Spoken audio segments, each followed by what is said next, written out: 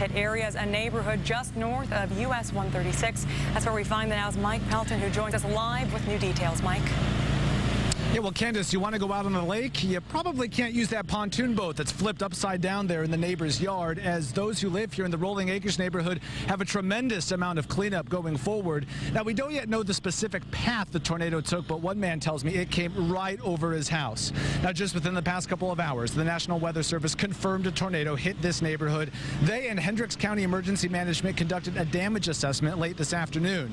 Now, the Weather Service tells me as the storm made its way through Brownsburg, it produced an EF1 tornado. That means the tornado had wind speeds around 94 miles an hour. It then tore through the Rolling Acres neighborhood. Officials are reviewing damage across several counties and say the final tally of tornadoes might continue to rise.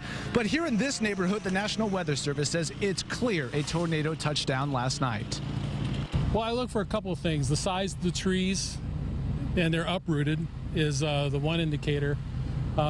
They're all in different directions, so you can tell that there was definitely rotation. Talking to some of the people, we did get the usual description. It sounded like a freight train. And late this afternoon, you can see that generator there. Some of the homes are still without power. Meanwhile, the Red Cross and Hendricks County Emergency Management were out here checking to see if anybody needs help. Fortunately, there are no reported injuries, just a big cleanup ahead. Now, today I spoke with a man who has a lot of debris in his yard, and he actually watched that tornado drop down essentially right on his doorstep. We'll have his story coming up tonight at 5 o'clock. For now, we're live in Brownsburg. For the Now Indy, Mike Pelton, RTV 6.